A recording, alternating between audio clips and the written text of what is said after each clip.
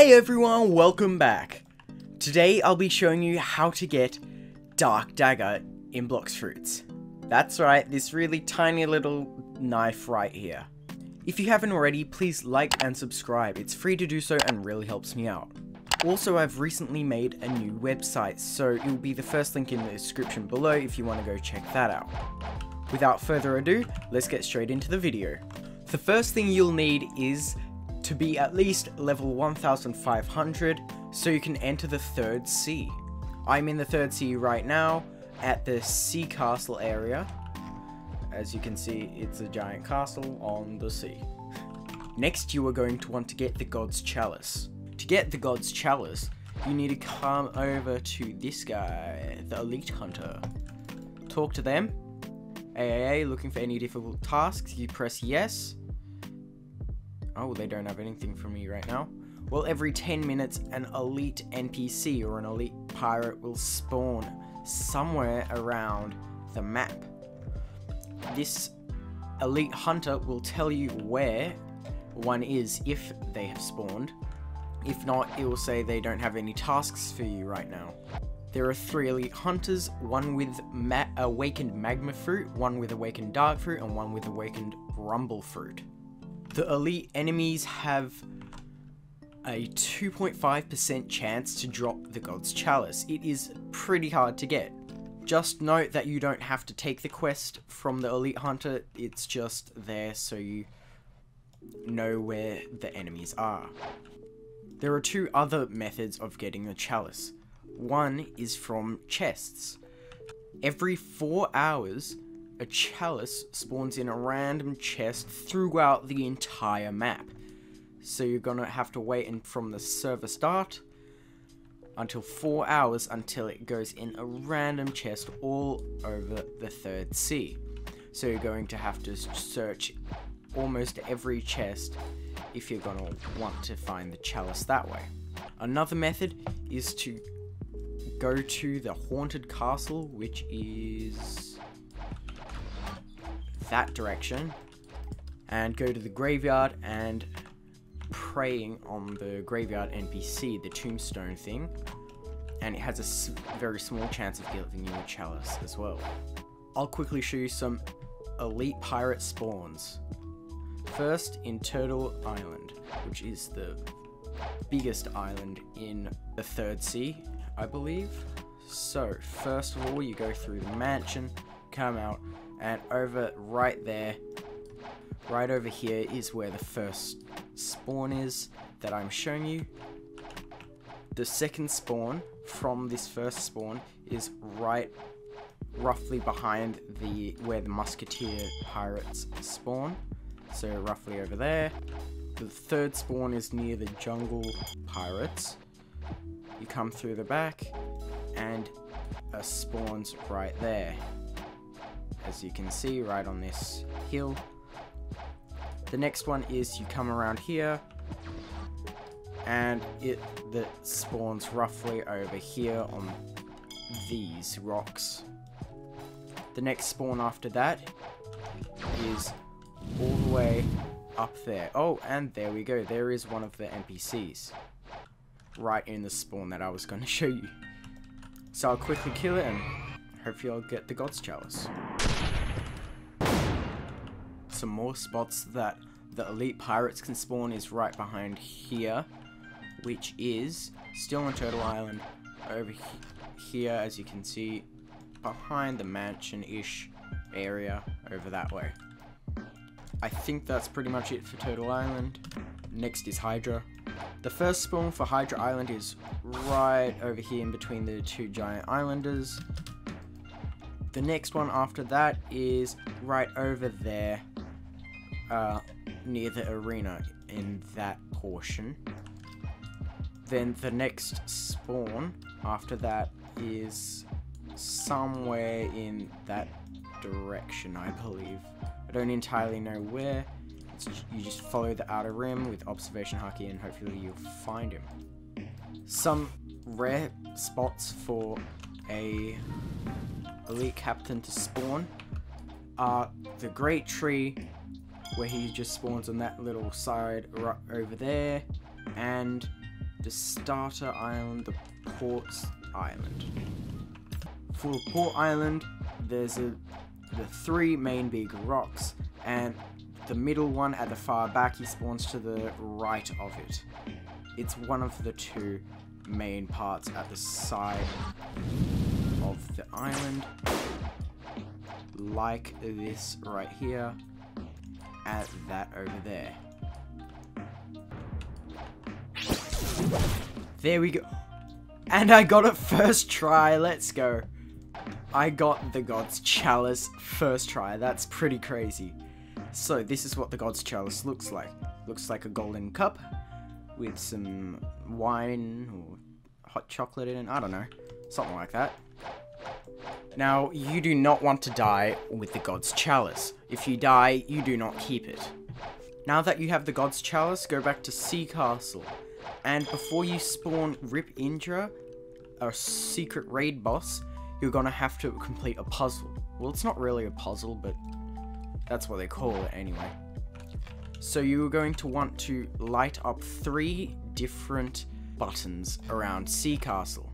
There's one over here behind this big pillar thing, tower, right there. As you can see, it's white. The next one's over here near these giant squares. This one's red. And the final one is all the way at the top.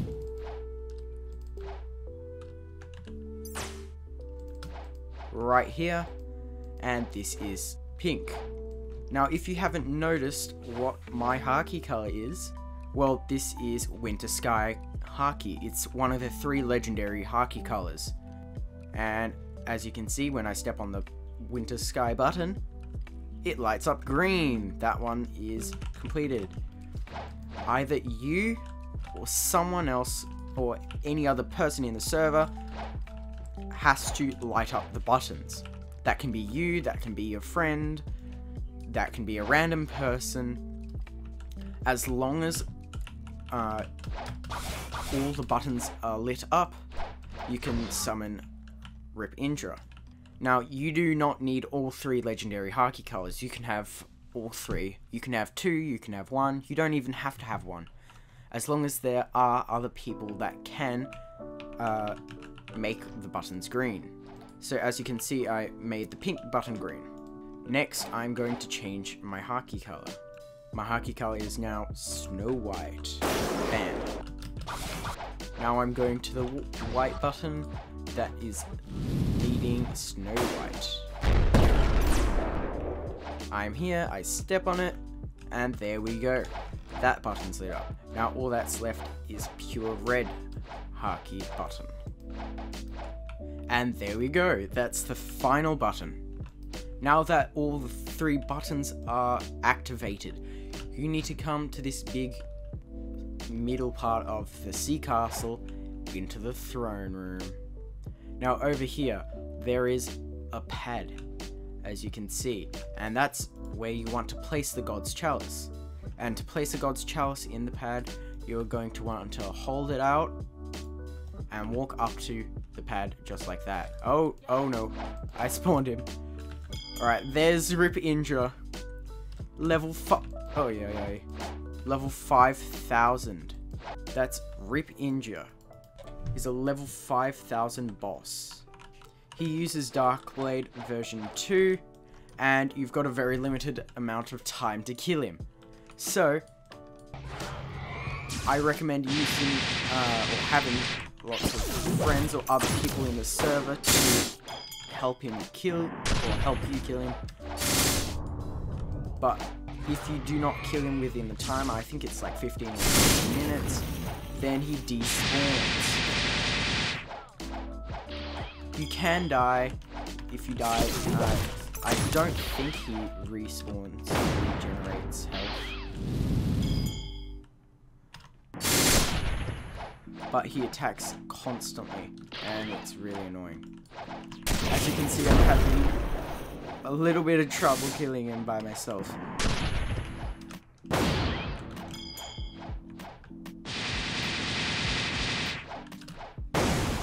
Now, as you can just see, as I got him almost to die, he has a second phase. Now this is very hard because not only does he use the Dark Wave, he does that, which is like a shockwave move. It's an admin ability, and it does a lot of damage, and it's very hard to dodge. Okay. Quite a good amount of damage. And he can do it whenever he wants. It's just random. So just hope he doesn't do it too often.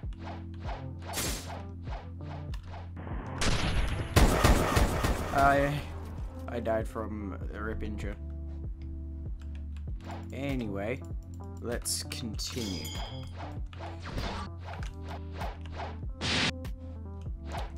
Oh, dang it. As you can see, Rip Indra just despawned on me. It looks like it's 15 minutes that you have to kill Rip Indra. When you kill Rip Indra, you have a basically 100% chance of getting the Valkyrie helmet, which is a pretty good hat, but I don't like it, to be honest. And a roughly 2 to 5% chance of getting Dark Dagger. Dun dun dun.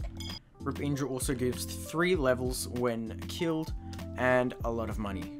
I don't exactly know how much, but it's like several 100,000 or something like that, and also 1,500 fragments. So it's pretty useful to kill for almost everyone, but I just missed out because I was doing it on my own.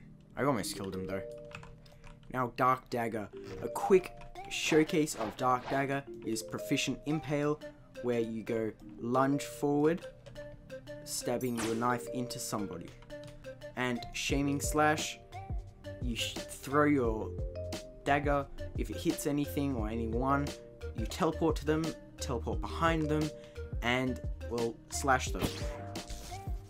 The Proficient Impale is pretty good for mobility. As you can see, it got me like that far off the ground. And they are very good for combos. As you can see, the Shaming Slash, bam, right like that, where you can go straight into Impale. When using it like that, you can also use it very well with Superhuman. Let me show you the Shaming Slash, Proficient Impale, and Beast Owl. If you use it fast enough, you can get your Beast Owl pounce off the enemy. But the enemy Stone, the boss, got flung too far, so the move got cancelled. And that time I just wasn't fast enough. The Dark Dagger pairs very well with Superhuman and also with Kabucha, since they're all linear, aka in a line. If you enjoyed or found this video helpful, please like, subscribe, and hit the notification bell to get notified when I make a new video. Thanks for watching, and see you all next time.